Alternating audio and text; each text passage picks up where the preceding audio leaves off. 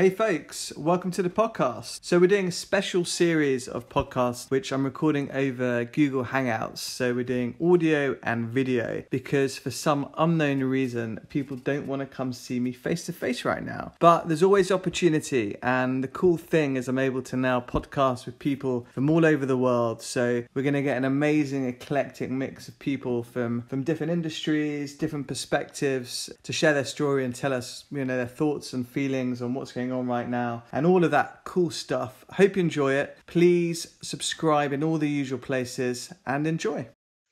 Pippa, welcome to the podcast. Thank you, Lewis. Thank you for having me. Pleasure. Or video cast, actually. Most of them Yeah, video exactly. now. Sadly, we're not in the studio. No, next time. For those that don't know you, you are a partner at Sweet Capital. Yes, that is correct. And how's the last few months been?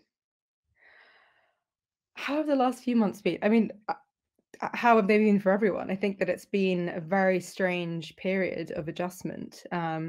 So look, I feel like I've been isolating since early March. So I'm entering my 5th month of lockdown now. So I'm a pro. I'm a complete pro. That's crazy. How have your habits changed? I mean, obviously your routine's completely different, presumably, to what it was before, or have you always been working remotely? And yeah, the funny thing is that we can get into a little bit about what I do, but Sure. my job is very much suited to remote work. Often I spend a lot of time typically between the US and the UK. Obviously that isn't happening at the moment, but I'm quite used to taking, video calls or meeting people virtually. I think what's been difficult is that a lot of my job is meeting entrepreneurs, meeting people in business, and a lot of that just happens in person. So there was definitely a bit of a transition period where everyone started moving those meetings online, and luckily for us, versus some other funds who they say, oh, we've got to meet a person in person before we invest. For us, we were a bit more used to that virtual getting to know you. But yeah. Oh, that's cool. So you've always worked from home or virtually, and it's not really. We have an office. We have an office space that we work out of. But given that often the team are on the road, we are fairly used to having to cope with people in lots of different places. So it hasn't been too tough from that perspective. I think what has been difficult is obviously working with a lot of entrepreneurs who are seeing real disruption to their business. And part of my job is to be really close to them and support them. So I definitely haven't escaped the impacts of COVID, and certainly a lot of the founders we have worked with, some of them have had real impacts to their business. I'm sure. Yeah. It's been very variable. I mean, I think widely accepted as the worst economy ever. It's affected different industries differently and different businesses differently, and some people have been able to pivot quicker or better than others, and it's been quite a varied story, I found, for everyone. Have you been working quite closely then with the entrepreneurs and companies that you've invested in? Has that been the kind of? No, of course. Look, I'd say my job mostly falls into 2 parts. One is finding new companies to invest in and meeting with those new entrepreneurs, but then a lot of it is supporting the existing portfolio. But during that initial period, there was this sort of triage of everyone, all venture capital funds looking internally and saying, okay, what of the existing investments that we've already made need our help? Some needed to furlough staff, some needed to raise another bridge round. A lot were trying to navigate some of the initiatives coming out of the Treasury. So I'd say that new investments definitely took a bit of a hit through March and early April, because everyone was just focused on making sure that their existing investments were going to be okay. What a crazy learning experience. Yeah. I mean, you say to founders, you've got to be prepared for the unpredictable, but global pandemic, it really was a bit of a black swan this year. Oh yeah, I remember kind of the January 2020. We just had just before we had the election in the UK, and then all the Brexit stuff, which was talked about for like God knows how long, felt like it was kind of coming to an end one way or another. And then February comes, and then all of this stuff hits, and it's been relentless. Really 2020 has been mad. I mean, if you think about it as well, the beginning of 2020, Australian bushfires were, the Yeah, whole Australia was burning down, and that feels so long ago now. But actually, there has been so much which has crept into 2020, yeah. that 6 months yeah, in. got to roll with the punches, basically. So how did you start out in venture capital?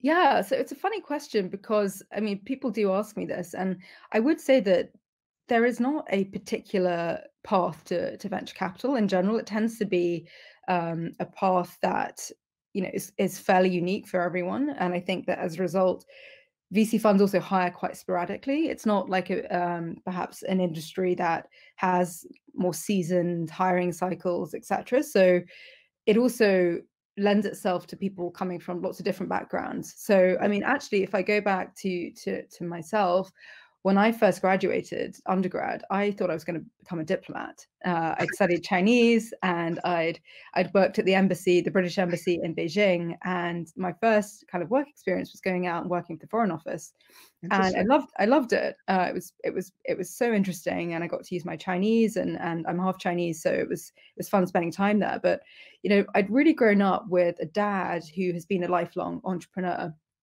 and I think part of me was always just really curious about getting into the kind of either startup world or business world. So Yeah. I actually ended up leaving to go and take up a place on a graduate recruitment scheme, where I wanted to basically get some just basic financial analysis skills. So ended up going to JP Morgan. Uh, Really enjoyed it. Ended up spending 5 years there, which I didn't expect. Got to work in London, got to move to Hong Kong, and when I was in Hong Kong, I was spending time looking at the Chinese market. What were consumer trends there? What were the technology trends there? And it was just this amazing time of growth and development. So ended up staying longer than I thought that I would, and then basically, so still not in VC. I decided I didn't want to become a public equities fund manager. So I thought, let's go off, apply for an MBA, and spend 2 years kind of testing out different things, trying out different, listening to other people about their career paths. Yeah. And it was really during that MBA that I kind of fell into this, entrepreneurial ecosystem. And when And did you do the MBA? I went to Harvard. So I went to the US for two Okay. years. Is that the first And time you'd lived in the US? it was so I'd gone to the US a bunch of times with work, and I'd worked for an American bank, so I'd done things like trainings there, and I'd interned there when I was younger. But it was my first time actually living and breathing in the US, in US culture, and I was Yeah. there at quite an interesting time culturally and politically, because I arrived just before Donald Trump's election in Right. 2016. So that was interesting, Fair. and then I spent 2 years basically, and I say to people, there's no one needs to have an MBA, and I think if you do one, it's important to be really mindful about why you're doing it. And for me, it was just I was really nosy. I wanted to know what other people were doing. I wanted to try out different things. Yeah. So I interned at a few kind of startups, worked for one called Glossier, which a friend of mine had been the first employee at, and I kind of got I guess the bug for working in the startup world during the MBA, which kind of led the path towards ending up Uh, in VC. how different did you find it from working at JP Morgan? Because on the face of it, they seem poles apart. Venture capital, you mean? Yeah. So, Yeah, well, JP Morgan being a huge financial institution, yeah, MBA, VC, working with entrepreneurs. So, is it as different as it seems, or are yeah. there? It is. The short answer is yes. Um, there are definitely things that I really learnt during the time working at somewhere like JP Morgan that are definitely transferable. So I often use this analogy of when you're investing in a company, it's about picking the right race, it's picking about the right horse, and then the right jockey.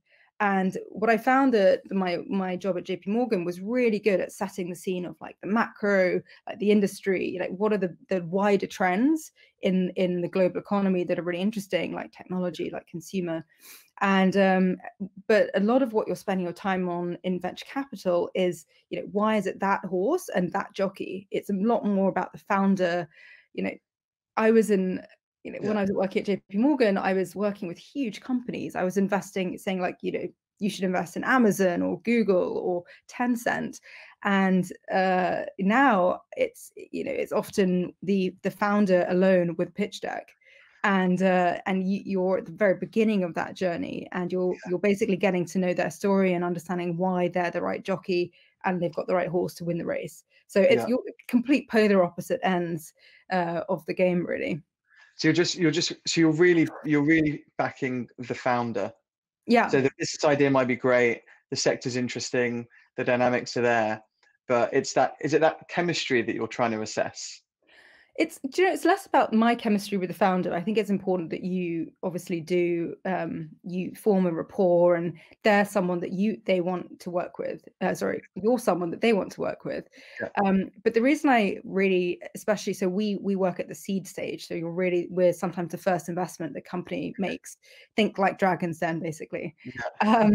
The reason that the founder is so important is that at the very early stage, your defensibility versus the next person coming along and doing the same idea is quite low.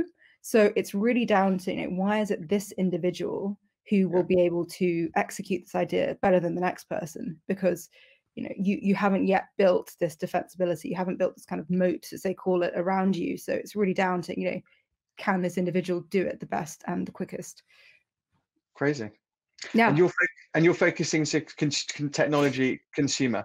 Yes. The fund suite, to give you a bit of context, is it was founded by the founders of King.com, who are most well known for creating Candy Crush, the well-known game. So they sold it for around $6 billion in 2015, which I think sometimes shocks people. Right. Candy Crush is so valuable, and it was an incredible game. Yeah, look, I think their investors were obviously quite happy with that. And the founders, when they took some exits from the sale, decided that actually they wanted to use their money to put it back into the entrepreneurial ecosystem and invest in upcoming entrepreneurs who were going through what they'd been going through 20 years before. So over time, we've just really decided that the place that we can be most helpful is in the areas that they know the best. So that's technology, obviously. It's things around consumer technology. So think of things like social networks or anything that has, like, I guess, a consumer touch point, as opposed to something that's just very deep tech or healthcare that's working in the background. Consumer technology. And did that fitted your interests well?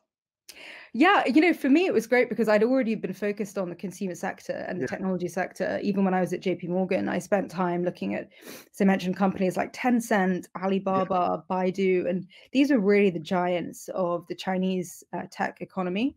And I'd spent a lot of time looking at what trends were happening in China and then obviously in the US when I was there for my MBA. And so then when I came back to London in 2018 and started working with Suite, it was like this. It was a great kind of full circle to come and look at technology in Europe and obviously the US, because we still do invest in the US as well. Yeah. And have you found that, given your knowledge of the consumer trends in China or maybe Asia more broadly, the US, is London following suit? Are there differences? How have you? Yeah, look, I think definitely. I think that it's specifically the Chinese ecosystem and let's call it the US and European ecosystems. They're quite different. And I think that that's partly because if you look at China, a lot of the consumers there really grew up without a broad offline infrastructure. We talk about here, like, the high street has existed for a long time, and how can we migrate people from the high street online? China didn't have a high street. So if you think about it, like the generation in mainland China that's growing up now really grew up with e-commerce. It's an immense, obviously it's a huge country, and a lot of customers or people were in these quite isolated rural communities. So their real first interaction with commerce at scale has been through the likes of, an Alibaba or like a JD, which basically your e-commerce staples there. So I think that as a result, you've got just quite a different consumer behavior. So things in China that are actually further ahead than say Europe and US are things like e-commerce is similar, because I think Amazon is obviously very prevalent.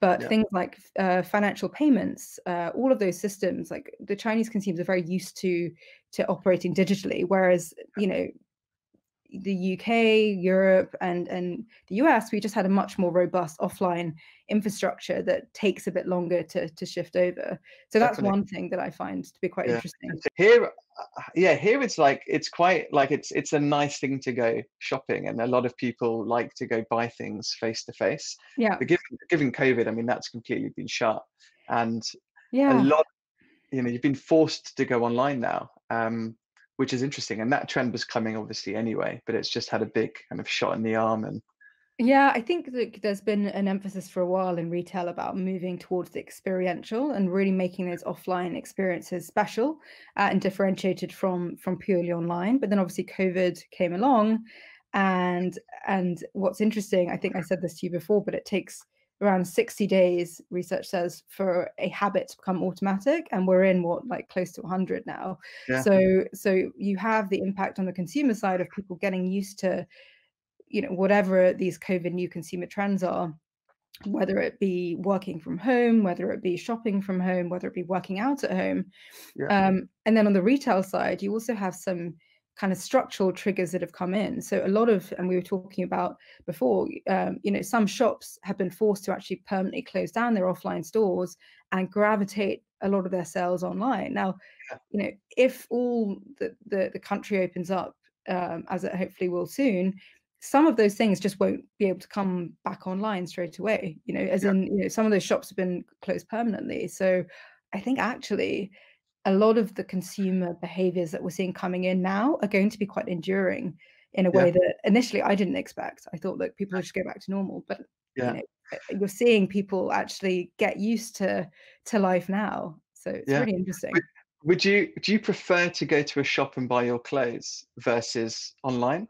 Like when everything's kind of like said and done, what would your go-to be now? Do you know what? I like shopping online, and I think it depends a little bit. I think that people like shopping online for particular items and offline for other things, like, I don't know, something like shoes probably, or footwear. Yeah, People, still want to try in person, but I can't. I prefer online.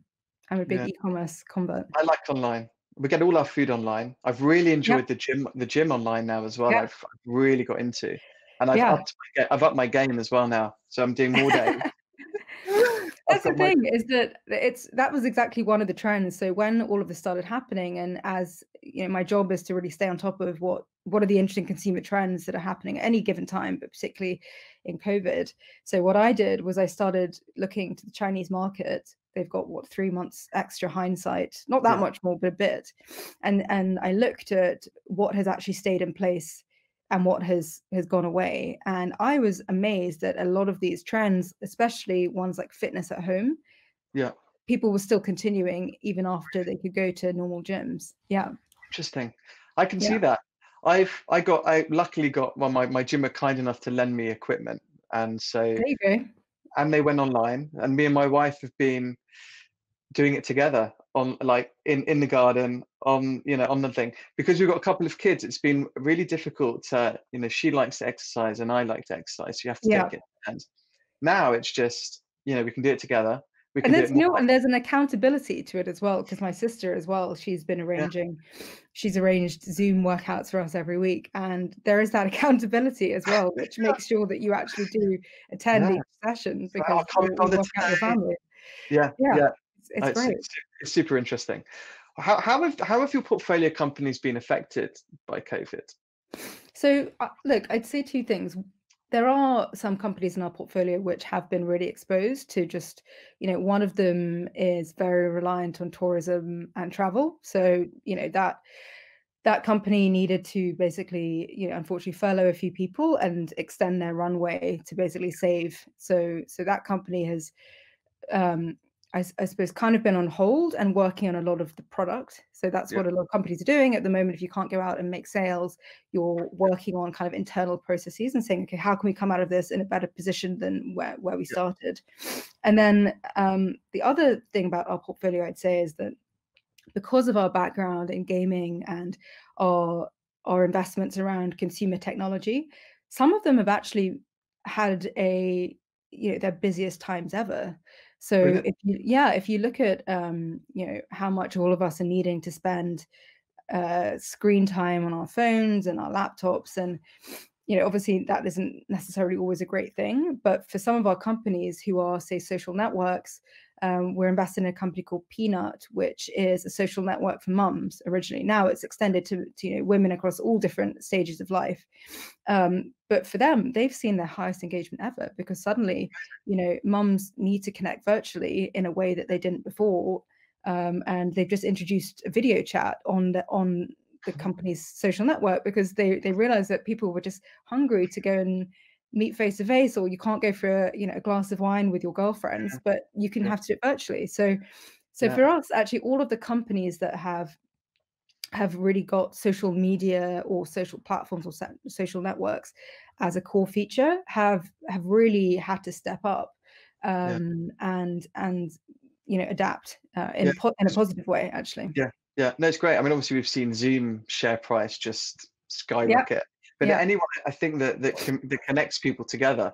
I mean, if it's mums who have yeah. just had a kid and desperate for someone else to talk about what they're going through and stuff Yeah, like that, it's super interesting. it's been a I really found, important resource, I think, for people not to feel alone and isolated. So it's this, greater reliance and use of virtual connectivity has suddenly now become really, really important.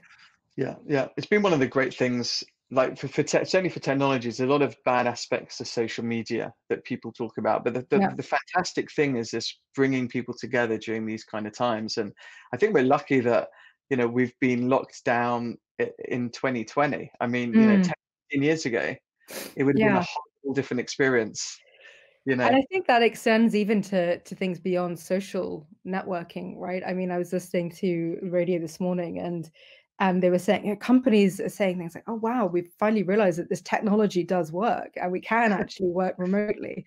And I think that it's taken a global pandemic for some of these behaviors to really set in, and for us to be forced to adapt to, yeah, whether it be more flexible working arrangements, whether it be, investing in a company without meeting the person in, face to face. And I think a lot of these are actually quite positive yeah, trends. I think so. I think as long as everyone gets choice, because a lot Yeah, of people I speak to, for whatever reason, they want to go into the office, like yeah, they want the human contact, the interaction. Others don't, or others want a little bit of a mix. yeah. So it's been really interesting to speak to different companies and how they're structuring their workforces and office spaces and all of that kind of stuff. I'm excited to see kind of what comes out of it. Yeah, and I Uh, think a big factor is, do you have kids at home or not? So I think yeah, that the people with kids, it's going to the office it's an ability to focus and be in a different environment. So I think that you say it exactly right. There needs to be choice. But I think what's great about this period is that it's finally demonstrated to managements of companies that you can get around it. And hey, how about we introduce more flexible working arrangements, which has got to be a good thing. 100%. Yeah. And a Yeah. lot of the people that were against it, I've spoken to, are loving it now. Converts. Yeah. They are. I mean, they like never used to use Totally Microsoft converted. Teams or Zoom or whatever. Yeah. And I was speaking to an HR director a few weeks ago, and the uptick of users on her Microsoft Teams was like, Yeah. crazy. Yeah. So it's uh, Definitely. it's a good trend to have to have fast forwarded. But the other side to it is that working from home right now doesn't really mean work-life balance, because like you're finding people roll out of bed into their office Yeah. doing most more work than they were before, and people are not respecting the kind of like working hours, let's say, and then you go back to bed, and I it's heard kind of someone say that it's no longer working from home. It's what was it? It's you're basically home at work the whole yeah, time. yeah, So yeah. it's gone the other way. So I think that's To be something I fair, also struggled with at the beginning, was creating boundaries and structures and routine. And I've got better at it over the course of the last 4 months. yeah, But I think that was definitely an adjustment that people had to make, which was Yeah. really marking when is work time and when is home time. Yeah, yeah. I've kept my diary as structured as I would do if I was coming into the office, Yeah. because someone wants to do a call with me at 9 p.m. I mean, they know at home I'm not going out, Yeah. so it's you don't have a, I don't know, not an excuse, but it's been Yeah. a bit harder to just be like, actually, no, that's my exercise time or my family Yeah. time. So Yeah. You've got to draw some boundaries, I think. that took me a bit of time. Yeah, I wanted to also have a chat to you about diversity on boards, Yeah. um, especially in tech, where Mhm. there's typically less women. And what are you like? What are you seeing? And So for me, I think it's boards is one part of it, but for me, stepping back, I think what's most important is that you see equal representation across all layers of the ecosystem. And I can speak more personally about what I've seen on the early stage side of things, early yeah, stage technology or in venture capital. And so, as I said, like I think it's really important that it's not just one aspect like boards or founders. I think that it needs to be equal representation for ethnic minorities and women across all stages of that.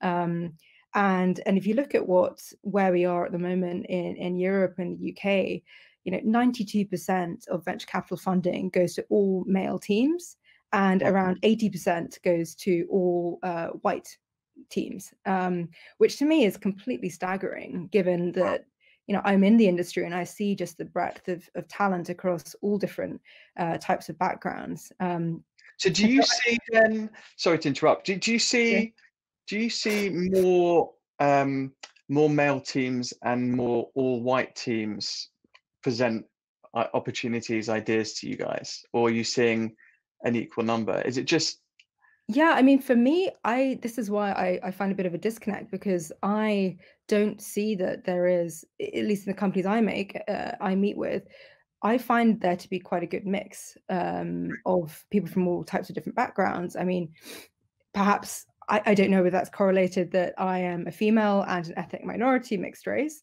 but for me there is just no excuse for this skew to be 90% all male and 80% white. And so I think to your question of what can we do about this, it's for me, I think, as I said, there needs to be representation across all different parts of the ecosystem. But I think also if you look at people around the decision-making table when it actually comes to making the investment, you yeah, need to make sure that the decision makers are also representative, because if they're going to surround themselves or invest in like-minded people to themselves, you want to make sure that the diversity begins at the investment stage. So I actually yeah, turn it to the VCs themselves, to the venture capital firms, and say, you know, I think at the moment in the UK, again, it's something like only 30% of UK VCs have female partners, or and I think again around 80% don't have ethnic minorities who are at the decision table. And so for me, if we can begin to correct the people around the decision making table, that's going to filter through into, yeah, I would hope, into all different parts, including boards. And the quickest way to become a board member is to be a VC and invest in one of those companies. I mean, I sit on around 5, 6 boards, and I am female, and I would be classified as an ethnic minority. So I yeah, think that it's got to also, the venture capital firms also need to be quite accountable and very conscious about how they're actually structuring their investment teams to yeah, be less male and less white. yeah. And so that will then really stem down to their recruitment policy, um, who they spend Yeah, time with. I mean, there's a lot of aspects, and probably a lot of it is, and maybe I'm being quite kind here, but probably a lot of it's unconscious bias. I'd imagine that could play a role. I think that, I'm curious what you've seen from other guests and in your work, but things like blind hiring, I imagine, could be effective, redacting the name from CVs. I think one thing that people have been very focused on moving away from in venture capital is this idea of a warm introduction. So for a long time, there was this kind of perception that to be a successful entrepreneur, to get an introduction to VC, to a venture capital firm, you should be recommended by someone that you know. And unfortunately, that just encourages more of the same. It's encouraging more of the same group of people to recommend their friends. And it's this kind of circle that we get stuck in. So one of the things that I try to be very conscious about is not relying too much on those warm introductions. You're never going to stop them. There are a lot of good reasons why you have warm introductions. People love entrepreneurs and they might want to recommend them. But I think it is also important to make sure that you're looking beyond that and reading your cold emails, like reading your DMs that you get on Twitter. And I think that you just have a call with someone. If they've got a great idea and they've got a convincing personal story, you don't need a warm introduction to qualify that. But you're probably one of very few that have that mindset, and it's a great mindset to have. But you can, I mean, I guess, you know, VCs and PE firms, maybe we'll put them in together. Have so many contacts of people pitching ideas, you know, wanting to meet them. A lot of them just don't have the time, I guess. I mean, it's not an excuse, but this is what I hear. And the warm introduction, for sure. I mean, it goes on like all too often. And but also, those warm introductions also should be diverse. So it's, you know, it's, I think it's just, again, about having diversity around the investment team and decision makers at the table that are diverse. because then they have their own diverse networks. Exactly. And then you're getting warm introductions, but they're from their own networks, and they may be different to the ones that we've typically seen, which statistics show have favored white men. Yeah. But then you can use other people also to introduce entrepreneurs. Yeah. You know, like there's loads of networks that one can tap into. Yeah. And so I think there's a great ecosystem that I think that I encourage, you know, all founders, but particularly ethnic minority or female founders, to really take advantage of. You know, sign up to these different networks, go to these different events, and there should be people like myself who are investors who are really looking in those ponds for the next founders they're going to back. Yeah. So really network like hell. Get out there. And that doesn't necessarily mean in person. Obviously, at the moment, that's another thing that we've had to contest with, which is there are ways to do it virtually. And look, if you're a single mom at home, and you've got responsibilities, you can't just go to every networking event, which is why I think virtual platforms are really important as well, to either find a mentor or to join a conversation of like-minded people and be more efficient with your time. Because again, let's look at the structural reasons as well why you know, it's more difficult perhaps for a single mother to go out and network than, you know, a fresh grad out of university who's male and doesn't have these commitments. Yeah.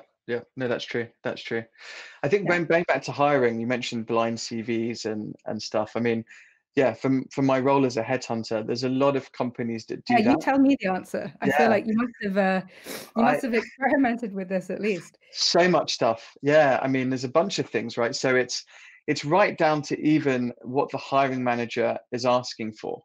Do they even know what they want? The way they communicate it, the way they write the job description, the language that they use, that can put people on or off. What's the company marketing like? You know, if a single mum, for example, wants to apply for a role and they look at the website, is something putting them off about it? So it needs to be pervasive. It needs to be at every. There's no detail that's too small, I think, in making sure you're being consciously anti some of these biases.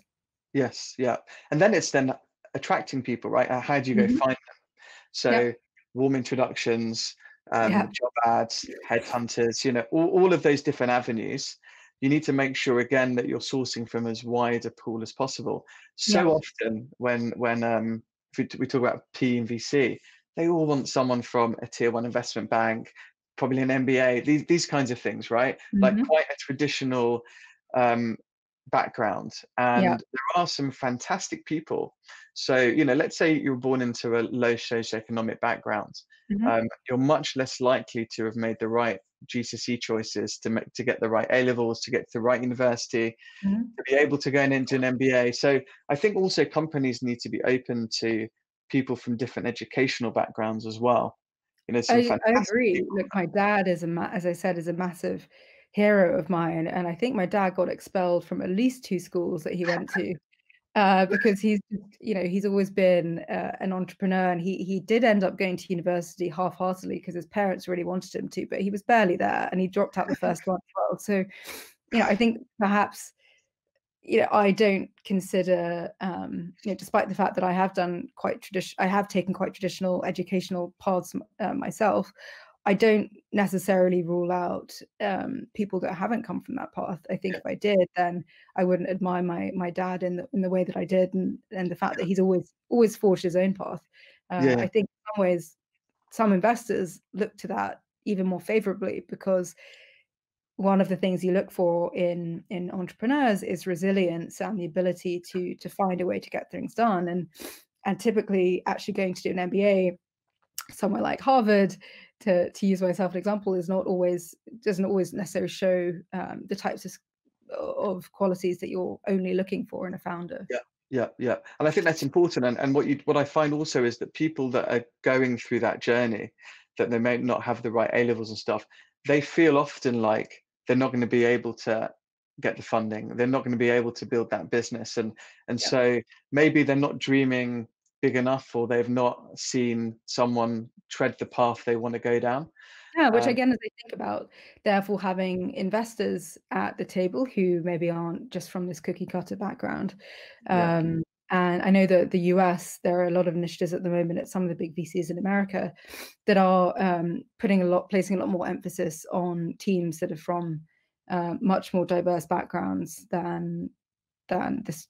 I guess I keep using this cookie cutter yeah, type example. yeah, yeah. I think we're well. I say it feels like we're getting there, but I think we're so far to go still. You've got to Um, help us. I'm Uh, trying. I'm doing my best. we need If I, Yeah, yeah. we need I it mean, to start from the I ground mean, we up. have, I mean, my team is really diverse, and then for the way that we source, kind of mirrors the Exactly. diversity Yeah. of our company. So we're trying. I feel like Europe is a little bit further ahead than the US right now, but again, it's difficult to really tell and get under the skin. I think it's hard to just simply say ahead. There's so many different categories and layers that you could go into, but I don't think either are doing as well as they should be, put it that No, way. a long way to go. A long way to go. Well, we'll do our best. Thank you. Thank you so much for speaking to me. It's been great to Of speak to course. you I'm and sorry hear that your thoughts. yeah, next time we'll do it in your studio in Yeah, person. we'll do face to face, definitely. Great. Well, great to see you, Yeah, and thanks for speak having me. soon. Bye Thank you. then. See ya.